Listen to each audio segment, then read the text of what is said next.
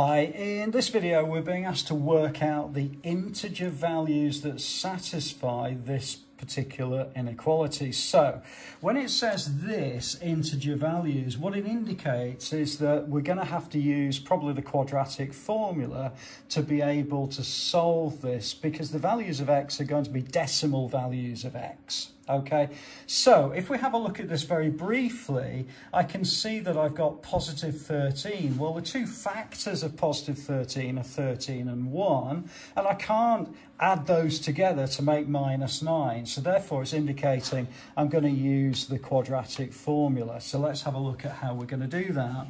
If I write this out, I've got x equals minus b plus or minus the square root of b squared minus 4ac all over 2a. Okay, now if you're not sure at this point, please do have a look at the playlist on the quadratic formula from the channel.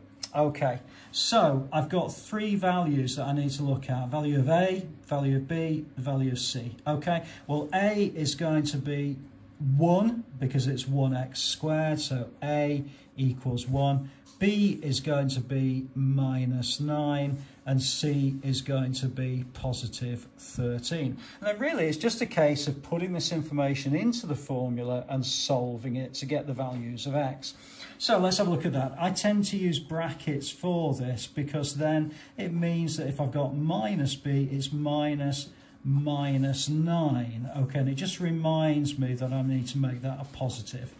Then I've got minus 9 squared, okay, minus 4 times 1 times 13, okay, and that's all over 2 times 1. Okay, so let's then just work through this a little bit more.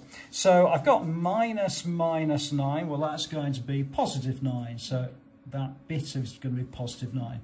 Plus or minus. And what I tend to do with this, it's called the discriminant, is that I tend to treat it as two separate calculations, because minus 9 squared is the same as saying minus 9 times minus 9, which is 81, okay? And then I've got minus 4 times 1 is 4, and 4 times 13 is going to be 52. So it's minus 52 all divided by 2. Okay, so I'm in a position now where I can get my two values of x. My first value of x is where x equals 9 plus the square root of 81 minus 52, which is 29, all divided by 2.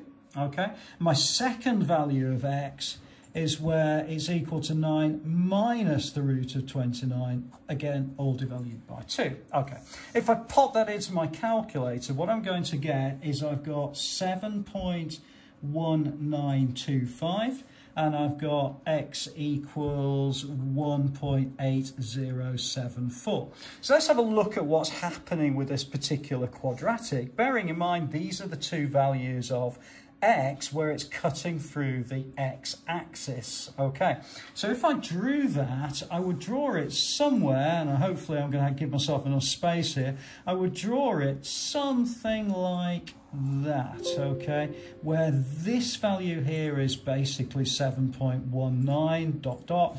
and this value here is 1.81. Okay, so the integer values, the whole number values that satisfy the inequality, are going to be between here and here, because we're looking at the values that are less than 0. So it's all of these values are less than 0.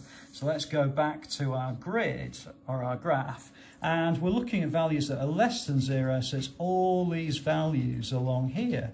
So it's all the whole number values: 1 over 2, 3, 4, 5, 6 and 7. Okay, so all of these values are whole number values between 1.8 and 7.19. okay, so I can write that out as something like integers that satisfy, and if I wanted to quote the inequality, I could write that as x squared minus 9x plus 13 is less than 0, and those integers that satisfy that are going to be 2, 3, 4, 5, 6 and 7. And that would be the answer to that particular question. Okay, I hope that's been helpful to you. This is probably about as tricky as it gets, I think, with inequalities. Please do add a comment below if you're not sure about anything. Have a look at the other videos in this particular playlist, and I'll look forward to seeing you inside the next video.